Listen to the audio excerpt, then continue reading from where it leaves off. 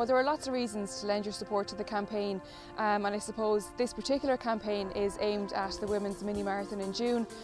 And one of the big things is for health, for fitness, for mental health, just to get off the couch, get outside, and even if it's just a walk or a jog or a run, try and build yourself up between now and June towards getting to that 10K. Like I said, Cystic Fibrosis Ireland needs as much support as they can get, and the 1 in 1000 campaign is a really worthy cause.